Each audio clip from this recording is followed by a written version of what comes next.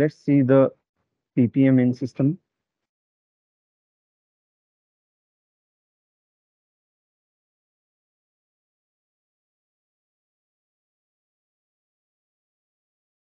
This is the projects module. Under this, we can see project financial management. Here we will create the project.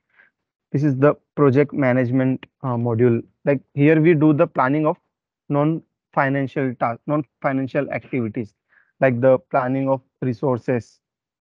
Then here, this is the cost module. This is the costing module.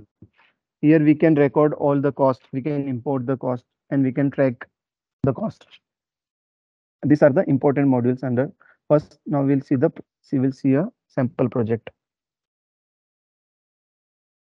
This is the already created project in the system. I will open it. Let's see first this. For example, this is the already created project in the system. So a project has a project name, project number. Every project has a different unique number. And then there are project status. Different project status are there. This is the important information. And then here we have a start date of a project and end date of a project. And then there is a concept of business unit and project unit, and project manager is also there.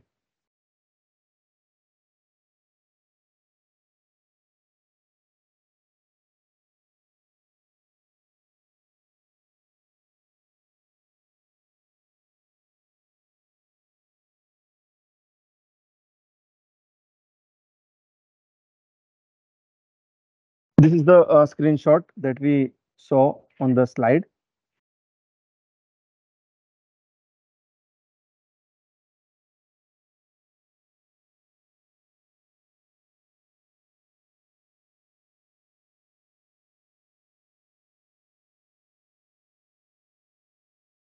This is the basic information of the project, like project name, manager name, project status. Like there are different status of a project, can be draft, submitted. There is also approval hierarchy to activate the project. Project has a start date and a end date.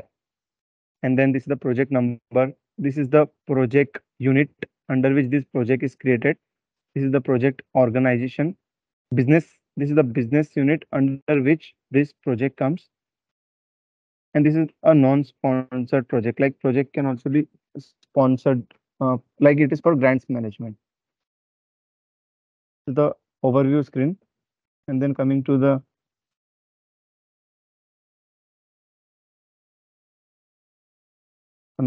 project settings.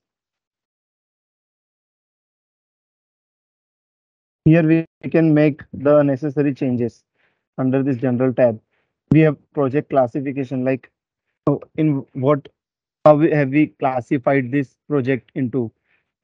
And then this is the parties. Here we can add the customer to this project. Here there is a concept of resource breakdown structure. That means that which is the RBS that we want to use to do the planning on this project. And this is the project plan type, what type of project this is. And this is the plan setting, task setting. I'm just giving you an overview as of now.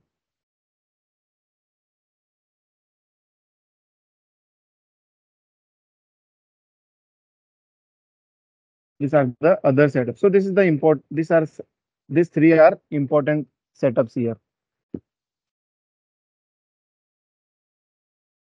We'll go on the we'll go on the manage financial project plan. So this is an important page. Here, see, we can see the task is there. For example, this is one of the tasks.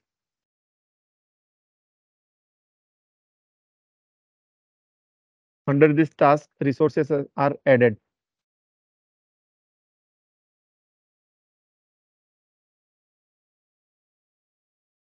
See, like these are the some resources which are added. So, for example, this person, Belas, he's planned for 320 hours. This is his costing.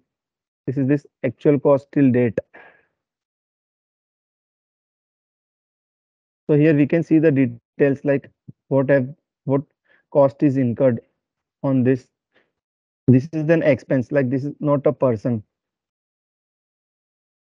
this is a non-labor resource. So this was planned. 1000 cost was planned on this task, but the actual cost booked was 1100 because the project control was not enabled on this project. That is the reason this the expense was able to be imported beyond the planned amount.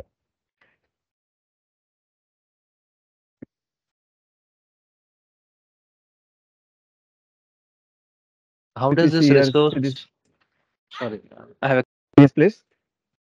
how does this resource actuals come in here? Do we need to control it from any of these screens where we need to say No, that this no, resource no. or it flows?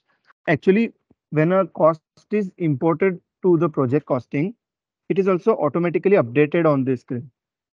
The actual cost, the planned cost, we have to do planning from here, and the actual cost is imported. It is Okay. automatically reflected, the actual cost.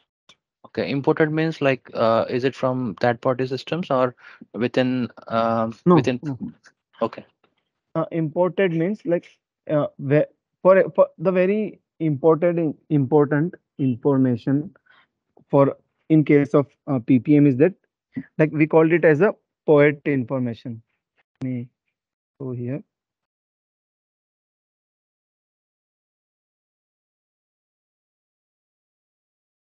If you want to book a cost on a project, any cost, if you want to book on a project, this is the important thing. This information is mandatory if you have to book a cost on a project. This is project number.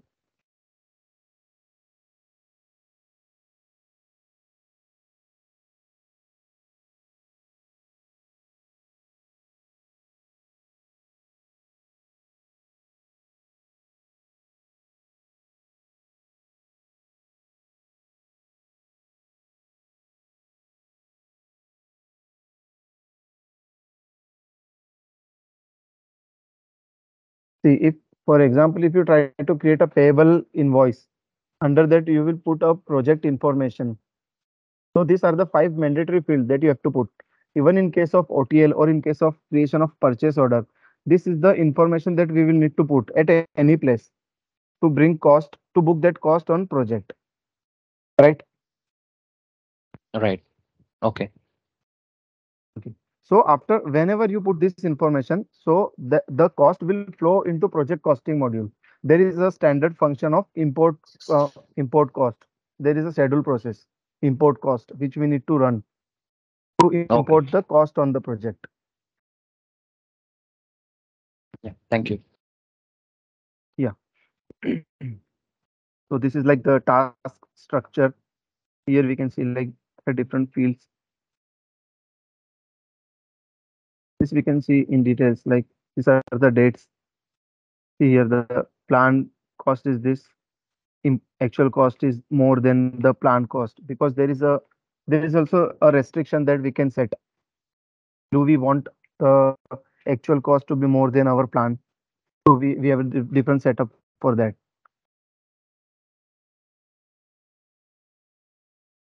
We'll see the budget because we have to create a cost budget.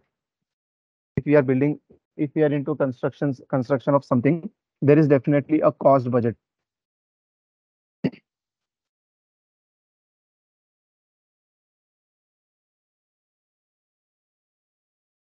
Yes, this is the cost budget that is created here. There are two type of budget: cost budget and revenue budget. This cost budget means this is the amount that we have planned to spend to complete this project, and this is the bill amount. This is the revenue amount. We call it as a revenue. This is the bill amount or a revenue amount. So this difference is our margin on this project. We can see here. This is the difference. From this screen, we can see the actual spent budget to date. And then here we can see this is the actual revenue. That means this is the billing has been done.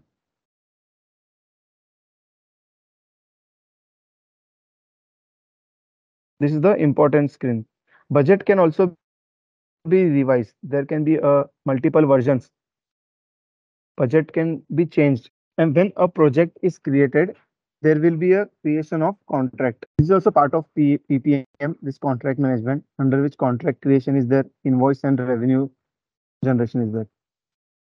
Let's see the contract screen. It's like create contract. To create a new contract, we'll see the existing created contract.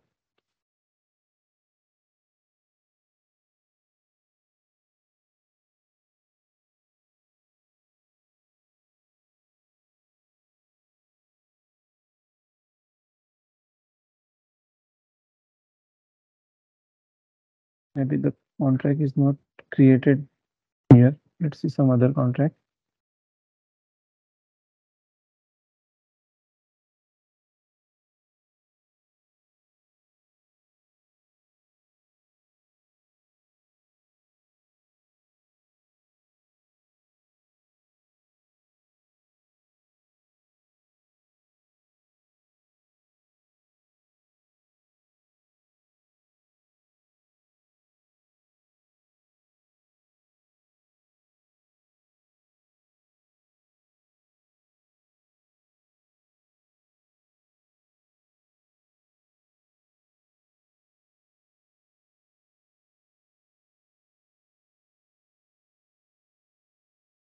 This is the contract overview. Like the contract will also have a number.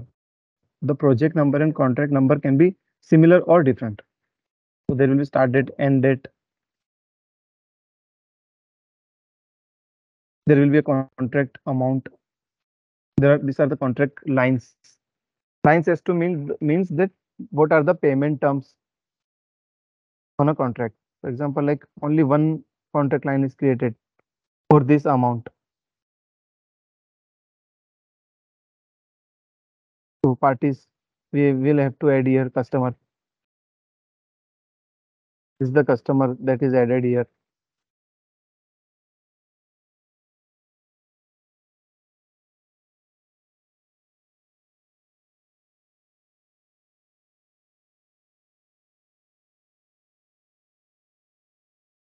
Here we can able to see the invoices raised to our customer.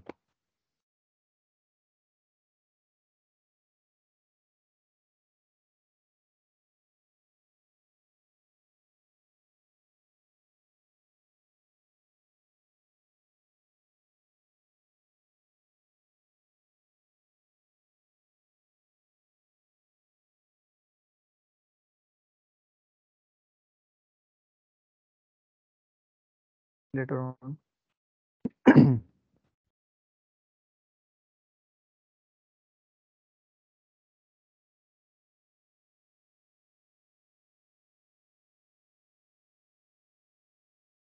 Let's see this costing.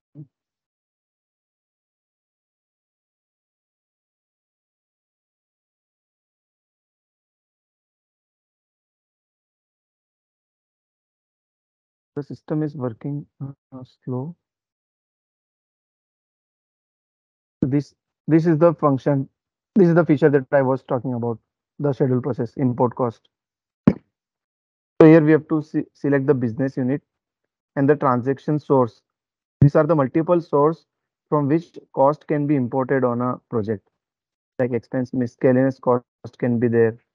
Payroll, from payroll it is coming from payable, purchasing, cost management, time and labor, and projects. So these are the multiple source that we call as to import the cost on a project. This is a schedule process.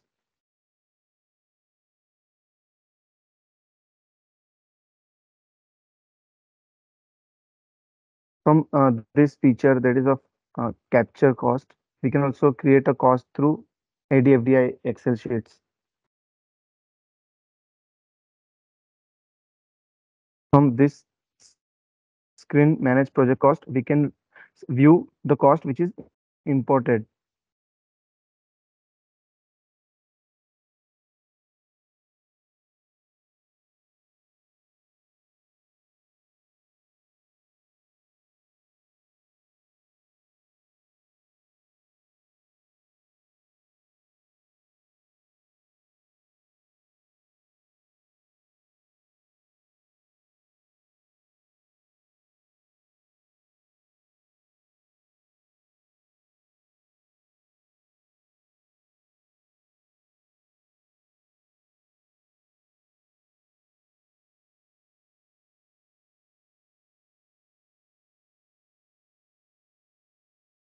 Here we can see like transaction.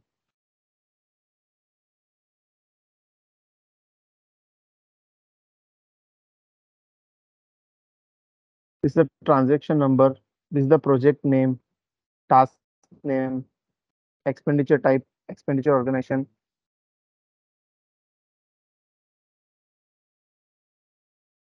expenditure item date, and then person name. Like this is coming from this transaction source. That also we can see. This coming from external time and external system. It is coming. Document entry is there. So this is the cost imported on the project, and every detail we can see here. When this cost was imported, what is the amount? If there any, we can also make changes on this cost. If this is the wrong cost which should not be imported on the project. So the in detail we'll see in later session. So as of today, I've given an overview of an Oracle Fusion PPM system and what are the different modules under Oracle Fusion PPM.